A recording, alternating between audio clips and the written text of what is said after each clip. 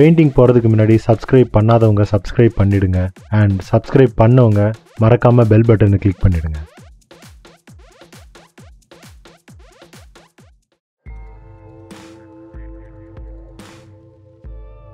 வணக்கம், welcome to Udaya speed painting.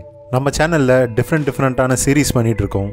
Famous பர்சனாலிட்டியை paint பண்ணுறோம், யூடியூபரை meet பண்ணுறோம், அவுட்டோரில் குக்கிங் அண்ட் பெயிண்டிங் பண்ணுறோம், அண்ட் வீக்கெண்டில் லக்கி வியூவரை பெயிண்ட் பண்ணுறோம். அந்த வரிசையில் இன்றைக்கி ஃபேமஸ் பர்சனாலிட்டியை பெயிண்ட் பண்ண போகிறோம். இன்றைக்கி யாரை பெயிண்டிங் பண்ண போகிறோன்னா பகத்சிங். பகத்சிங் 1907 செப்டம்பர் 28 அன்னைக்கு லாயல்பூர் மாவட்டம் பாகா கிராமத்தில் சர்தார் கிசான் சிங்க்கும் வித்யாவதிக்கும் 2வது பையனாக பிறந்திருக்காரு. இவங்க குடும்பத்தில் நிறையா விடுதலை போராட்ட வீரர்கள் இருந்திருக்காங்க. இதனாலேயே இவருக்கு நாட்டுப்பற்று அதிகமாகவே இருந்திருக்கு. இவரோட சித்தப்பா பஞ்சாப் சிங் லாலா லஜபதி ராயோட அரசியல் வழிகாட்டியாக இருந்திருக்காரு. 1919 இவருக்கு 12 வயசு இருக்கும்போது ஜாலியன் வாலாபாக் படுகொலை நடந்து சில மணி நேரத்திலேயே அங்கே போய் பார்த்துருக்காரு.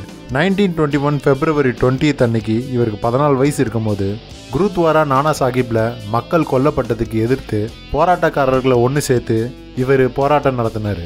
1926 நவஜவான் பாரத் சபாவை நிறுவினார். 1927 இவருக்கு வீட்டில் திருமணம் செஞ்சு வைக்க முடிவு பண்ணாங்க. இது அவருக்கு தெரிஞ்சு தன் நாட்டுக்காக தன் வாழ்க்கையை அர்ப்பணிக்கணும்னு லெட்டர் எழுதி வச்சுட்டு இவர் கான்பூருக்கு போயிட்டார். 1927 1926 அக்டோபர் அப்போ நடந்த குண்டுவெடிப்பு காரணமாக இவர் மேலே பொய்யான வழக்கு போட்டு இவரை கைது பண்ணிட்டாங்க. இவர் 5 வாரம் ஜெயிலில் இருந்தார்.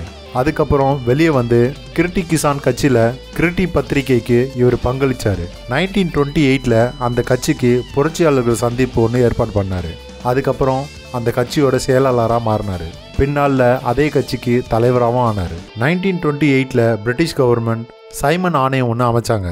அதில் ஒரு இந்தியர் கூட இல்லாததால் எல்லா கட்சியும் அதை புறக்கணிச்சாங்க. 1928 அக்டோபர் 30 அன்னைக்கு ஆணையம் லாகூர் வந்தபோது லாலா லஜபதி ராய் அமைதியாக ஒரு அணிவகுப்பு நடத்தினார். இதை போலீஸ் நடத்த விடாமல் அடித்து எல்லாரையும் விரட்டிட்டாங்க. அதில் லாலா லஜபதி ராய்க்கு பயங்கரமாக காயம் ஏற்பட்டு இவர் 18 நாளுக்கு அப்புறம் நவம்பர் 17 இறந்துட்டார். இந்த விஷயம் கேள்விப்பட்ட பகத்சிங் இதுக்கு பழி வாங்கணும்னு முடிவு பண்ணார். இதுக்கு காரணமான ஸ்காட்டை கொல்றதுக்கு சிவராம் ராஜகுரு, சுக்தேவ் தபர், அப்புறம் சந்திரசேகர் ஆசாதோட சேர்ந்து முடிவு பண்ணாங்க. அப்போது துணை காவல் மேலதிகாரி சாண்ட்ரஸை சுடுறதுக்கு தப்பான சிக்னல் இவருக்கு கொடுத்துட்டாங்க. 1928 டிசம்பர் 17 அன்னைக்கு சாண்ட்ரஸ் சுட்டுக் கொல்லப்பட்டார். இதுக்கு காந்தி மிகப்பெரிய கண்டனம் தெரிவித்தார். இது காரணமாக பகத்சிங் தூக்கு தண்டனையை நிறைவேற்ற காந்தி அங்கீகார பத்திரத்தில் கையெழுத்தும் போட்டார். 1931 மார்ச் 23 அன்னைக்கு லாகூர் பஞ்சாபில் பகத்சிங்கை தூக்கில் போட்டாங்க.